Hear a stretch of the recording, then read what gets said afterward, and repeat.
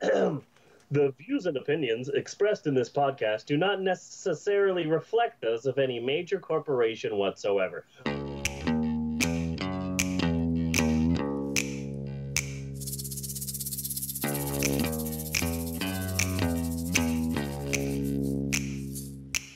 Well then, Bunny. Yes. Cough, cough, cough, cough, cough. Beginning cough, cough. Cough. Let's talk. What'd you say, Bella? Bunny Ripper. Bunny Ripper. That's a good one. That's a good one, Bella. Thank you. Well then, Bunny Ripper, let's talk about books. You see, people always say, hey, write what you know. And what I know is that I have been a loyal employee in fairly good standing for most of the time. For well over 16 years at my local bookstore. And as such, I really do have my brown fingers on the pulse of the book world. And I am here to rub my pulsating brown fingers all over your sweaty face with this week's installment of Notes from the Bookstore. I love this segment so much. I want to marry it. I want to take it home and just kiss it all over. I love it so much. And things have been very, very stressful at your local bookstore recently, but not because of any of the reasons. Not because of any of the reasons that we have already previously mentioned on the show, like visits from Suits, or secret shops, or employees being kidnapped and sent to literary internment camps for the unforgivable crime of flair. No! This week it's more basic. It's more normal, it's more down to earth. Two very basic things that are making life difficult for the employees at your local bookstore. Number one, finals. Finals. Freaking finals. We have some real spring chickens working at your local bookstore, and it's crazy. It's crazy, at least to me, because, oh my God, I can't believe finals are this week, is a sentence I have not said this century. I have not said that this century. This century, I've never said, oh my God, I can't believe finals are this week. So, I'm not a young man, as we've talked about before. I am not a young man. But I do have a lot of young employees, young fellow employees who are basically running on fumes and Red Bulls right now. It's basically their water right now. So here's an idea. Here's a money-making idea for you, Bunny, for anybody who's listening. If you really want to make some quick, easy cash right now, this is what you do. You head on over to your nearest coffee shop or bookstore cafe and start selling Scantrons. Okay. That is how you're going to make millions right now. You go to your local bookstore's cafe, you start selling Scantrons, number 2 pencils, Adderalls, and cocaine, and these will all sell like hotcakes. At your local bookstore, I guarantee. Yes. So, a lot of our employees have finals right now. And as a result of all of that studying and cramming that they're doing, they're basically useless. Okay. Basically, we can't use them. They're so stressed out and they're studying and yada, yada, yada. So they're like zombies, but just with perfect porcelain skin. Yeah. You know? It's ridiculous. Perfect skin. Perfect skin. I thought when I turned 40 that the zits would stop. Yeah. I was wrong.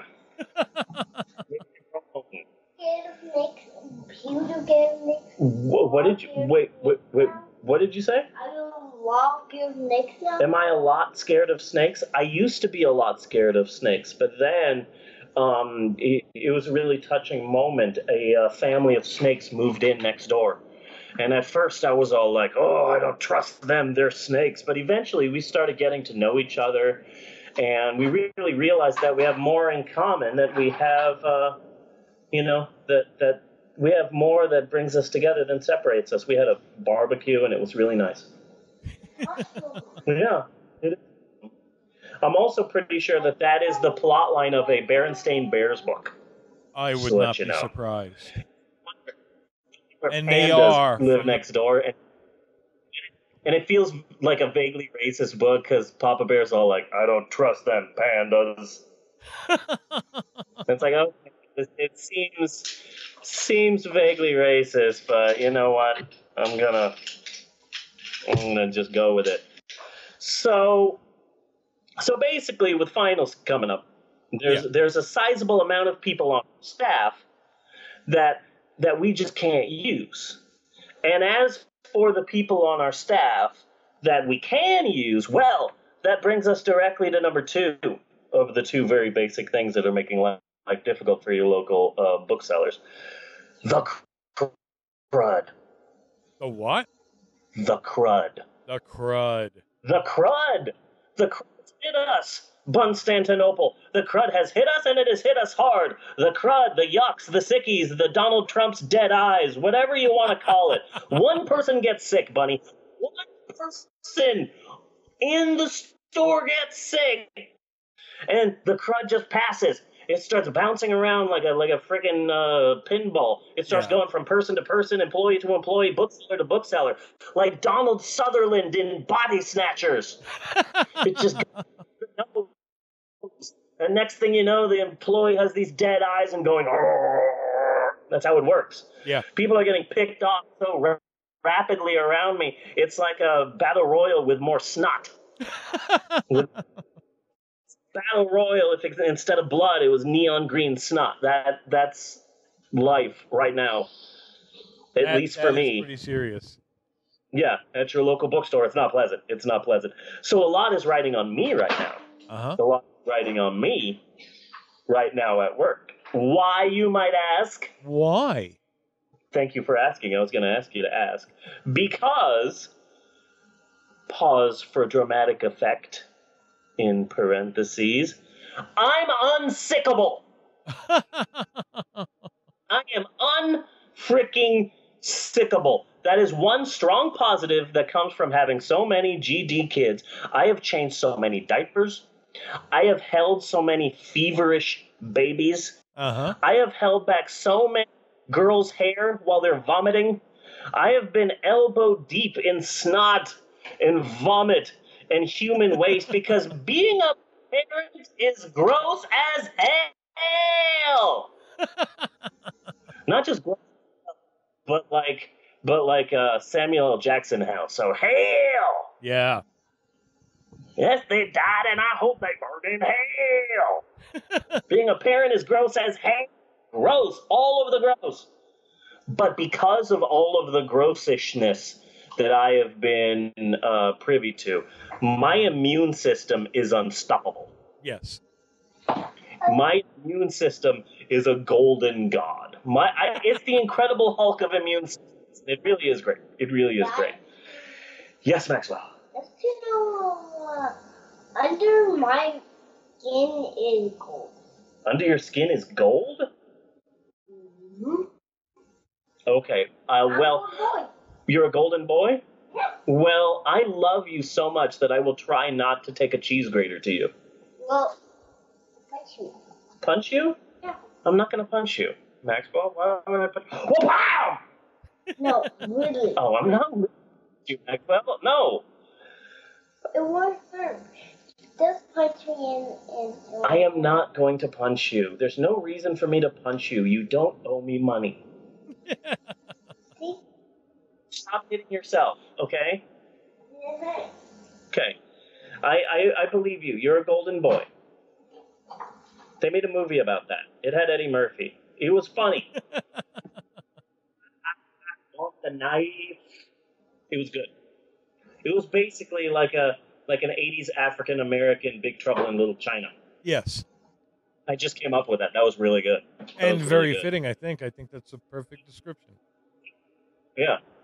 It's like if Eddie Murphy was, what's his name? Jack Where's Burton. my peeps? Jack Burton. I kept wanting to say Jack Bauer, so I was in the ballpark. I don't know where your peeps are. I do not know where your peeps are, Maxwell. So basically what I'm saying is, Bunford and Sons. Yes.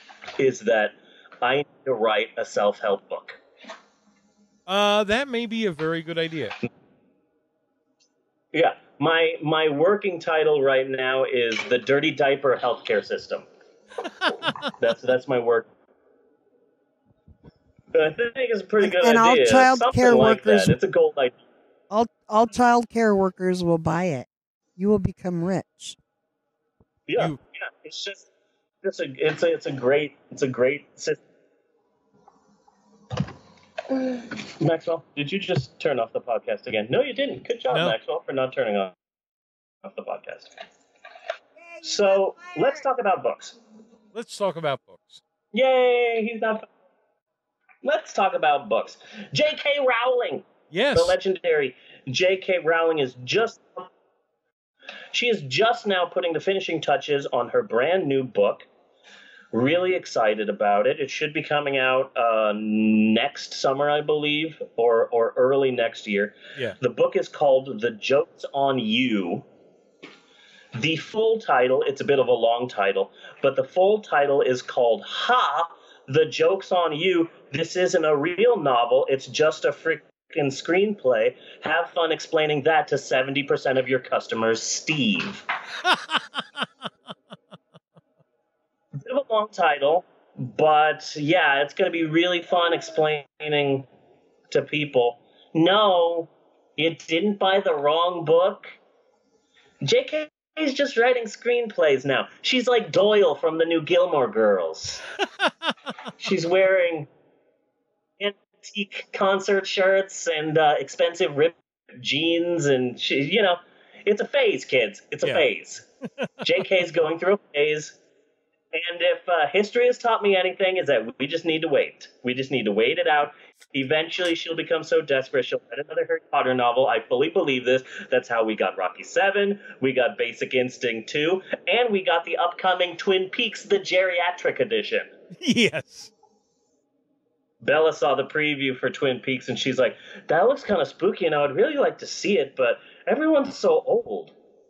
And we got into this weird time travel conversation, and I told her about how the show was originally like 30 years ago, and the show actually ended with one character saying to another one, I'll see you in 30 years, and so it's a big deal that 30 years later they're coming back, and she said, and I said, maybe I should get Twin Peaks and show it to you, because I think you might like it, Bella. For anyone in the house, I think you might like Twin Peaks. And she said, well, I don't want to watch Twin Peaks if there's all these old people. And I'm like, no, 30 years ago, they weren't old. And she said, yeah, but it's the same people, and they're all old now. And I'm like, no, but they weren't then. They were young. They were 30 years younger. And she said, yeah, but they're old now, so why would I watch that? But they weren't old then. You would like the then. But her ageist bigotry runs deep. Mm-hmm. I couldn't explain it to her. There was just no explaining it to her. Oh, you could. She just refuses to get it, the little bigot. Yeah. Mm-hmm. Yeah. Refuses. Hey, kids, here is a fun fact for you. Rick Steves, we've talked about him before on Notes from the Bookstore. Rick Steves, the soft-spoken travel guru, PBS headmaster, and king of white privilege. He's written a number of travel books. He's considered just the master of travel. He actually, interesting fact, he has an hour-long radio show, and it plays on the weekends on your local NPR station. Last week, I woke up super early. We had no coffee in the house, so I woke up super early so I could get coffee, so I could come back home, make the coffee, get ready for work, and then leave. It seemed like a ridiculous extra step, but I just need my coffee. Mm-hmm. And so I'm listening to the Rick Steves radio hour, which I've never heard before. And sadly, I'm here to inform you that despite my own personal best wishes, Rick Steves' show is not of the shock jock variety. Oh. Disappointed by that. I really do think that he could be a great shock jock. You've got Howard Stern, number one, Howard Stern. Number two, maybe Man Cow's morning madness, Yeah. if he's even still alive. Number 3, Pawnee, Indiana's own Crazy Ira and the Douche. And then number 4, the Rick Steves Travel Hour. Hello, all of you listeners out there listening on your local NPR stations. I'm Rick Steves, your host for the Rick Steves Radio Hour. This week we will be discovering hidden gems of Barcelona. We will be talking about some must-see spots in Eastern Europe. We will also have Walter the Angry Dwarf in the studio, and we will see if we can pay some strippers to pee on his face. We're going to be taking your calls and answering your questions about the best cruises to take. And as always, we're going to have another fun game of Spank the Homeless Man right here on the Radio Hour. See, that would be some great radio. Yes, it would. Really do think he can make it big. Yes. He can make it big. And when you are big, do me a favor. Uh-huh. When you get home, you go into the closet, you put on your swan hat, and you look in the mirror and you remember who you used to be, where you came from. I may be the only person who has made a Sandy Wexler reference. That is history. Woo! But I'm proud of the fact that I may have been the first one to make that reference. Yes, but it could be damaging to the show. It could be. I should stop mentioning Adam Sandler. I just keep mentioning Adam Sandler in this episode. He's just so amazing. And of course, he needs to go into a little band section and shunned. Just shunned. Yeah. And of course, the big news. The big news in the book world is, of course, the controversy surrounding the very popular best-selling teen book by teen book author Asher J. Fleming. He's the son of Asher Fleming. Okay. The professor who had sex with Paris Geller right before he died. Interesting fact, he was a very old man who died of old age because he survived the ritual of carousel. That was a reference in a reference. Yes, it was. Reference. Refception. That was referenception. I am talking, of course, about the highly sought-after teen melodrama book entitled 15 Reasons Why Killing Yourself is Like Totally Awesome. Can you believe that some uptight parents out there somehow actually think that the book 15 Reasons Why Killing Yourself is Like Totally Awesome glorifies teen suicide? I don't even know how anyone think that this sappy pro-suicide book, which clearly goes to great lengths to explain the 15 legitimate reasons why a teen girl would commit suicide, could in any way glorify suicide. Yeah. I mean, come on. Just come on. We're new parents. You got these crazy ideas, you know? Mm-hmm. And of course now some schools are banning discussion of it. Some schools, because now this beautifully sappy book is now a Netflix show. Uh-huh. That was seemingly created, as far as I can tell, the show was created solely so that everyone that was creatively involved can say that they're doing a service. Yes. They're like, oh, we didn't create this show for ratings. We created this to pat ourselves on the back.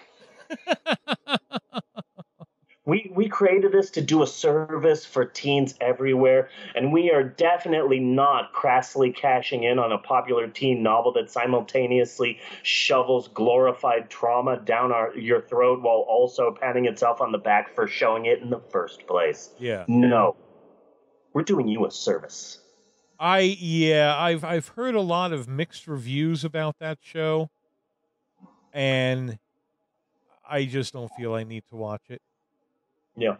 I don't. So, I don't care if in it's that awesome. same smarmy pat yourself, yeah, in that same smarmy pat yourself on the back for glorifying teen suicide way, I would like to take this time to say that your local bookstore is currently well stocked with copies of the popular book 15 Reasons Why Killing Yourself is like totally awesome, as well as the paperback edition, the 10th anniversary special edition hardcover, and the paperback nonfiction Netflix cover, the Netflix cover, and the super special edition with deleted scenes in the original ending. That is all in stock right now. Yes.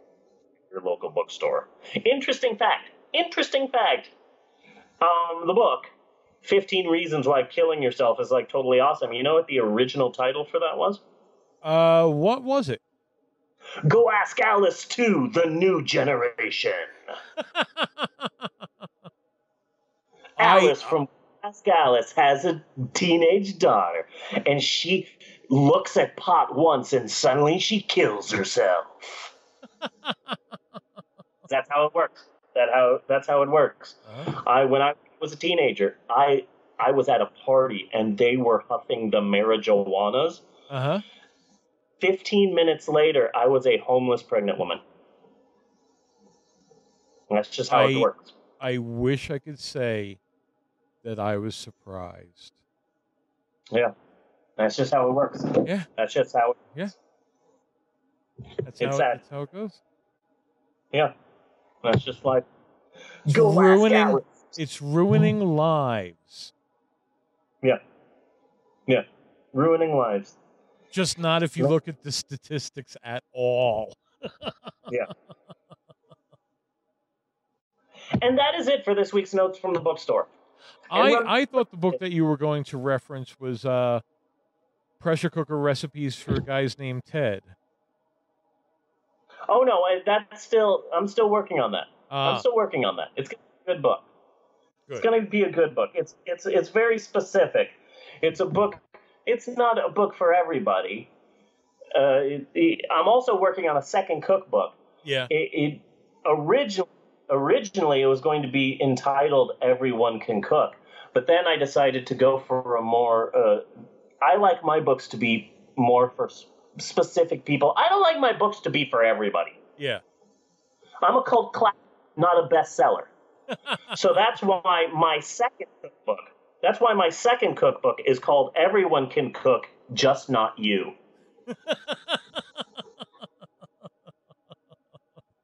And it's recipes for people who aren't you.